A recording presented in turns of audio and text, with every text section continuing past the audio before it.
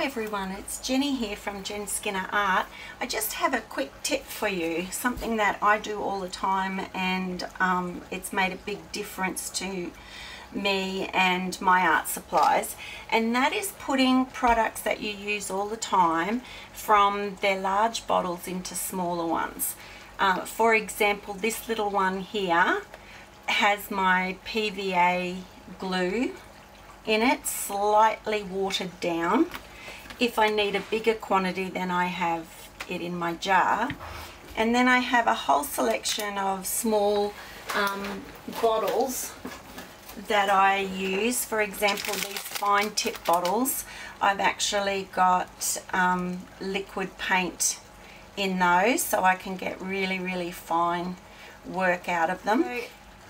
This is one of my most favorite products, and I like to be able to use it in a fine tip. So I've got this little one here. I'm going to pop the top off. Now this nozzle on the end of here actually does fit into the container, so it's reasonably easy to squeeze and refill this one.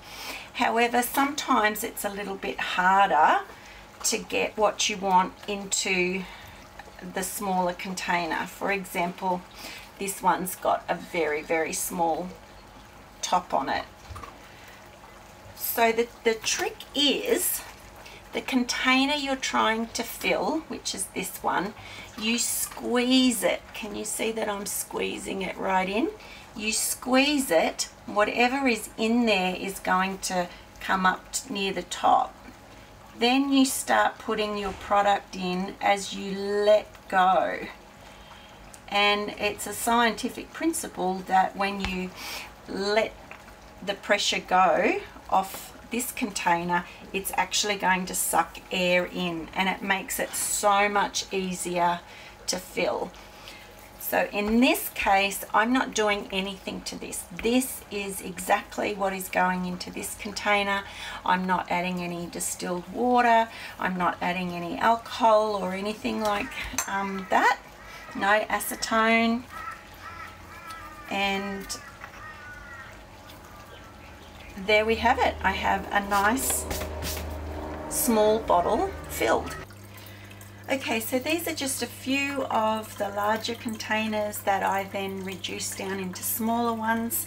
I've shown you my PVA, my Sullivan's, which is in this little one here. My mum has a large bottle of this MAC glue, so I've decanted it into a medium-sized bottle and then also a very small one. And then my golden fluorescent magenta is what's in this container here. And just to conclude, the way I did it was to squeeze the bottle right in, and when I slowly let it go, at the moment it's sucking in air, but if I was to squeeze it and be holding another container of glue over the top and then gradually let it go, it would suck that glue in, and it makes it so much easier to refill. The other thing that you can keep in mind is that if you want to actually water your glue down, rather than try and decant thick glue into a small bottle, actually dilute it in a larger container first and then pour it in, and you'll find that it will go so much quicker. So I hope you've enjoyed this little tip and trick, and have fun with it. Bye for now.